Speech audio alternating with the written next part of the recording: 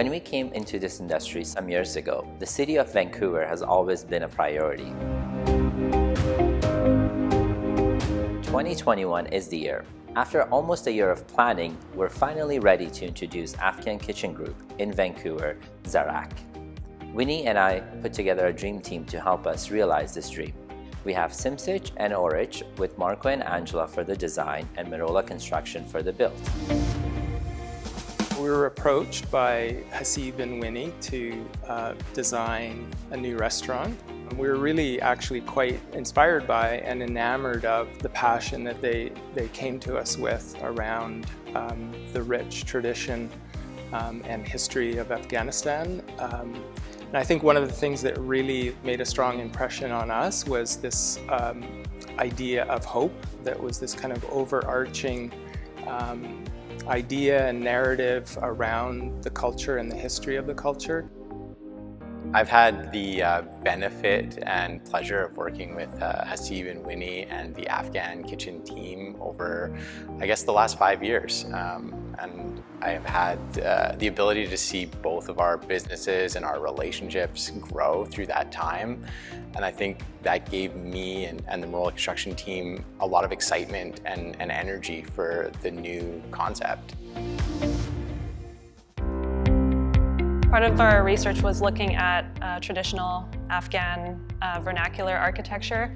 Part of it being the plaster finishes that they have on their mud houses that have this really nice rich pink hue that you don't often see in many other places. And as well as looking at their use of bricks and how their buildings are constructed, which is quite a different use of the material than we are used to here in Vancouver.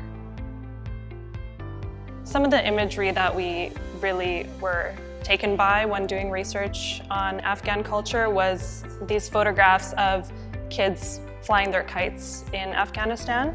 And we really wanted to make references to those photographs. And it's not necessarily of having one large kite in the space, but just seeing them kind of scattered throughout the sky we thought was quite compelling. So just adding those fragments into the space where they can be little reference points like these kites, translating that into the restaurant to create that same sort of fragmentation that would engage conversation between the patrons and the staff about Afghan culture.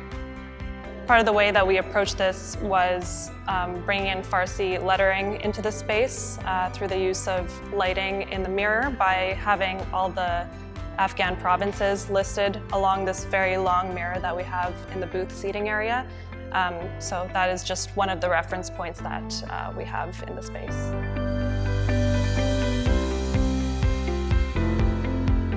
The Zarak space brings some really interesting design components, and some of the challenges that'll come along with it is making sure we bring an honesty and integrity to the design concept, and making sure that we, as the creators of the space and as the fabricators of it, are able to embody the authenticity of the design itself and of the culture, and do it in a shell space in Vancouver.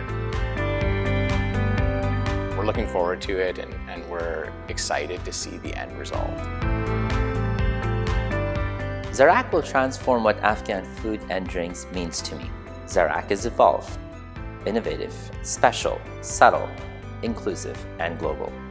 It is everything about Afghan culture that we will translate into this brand new space.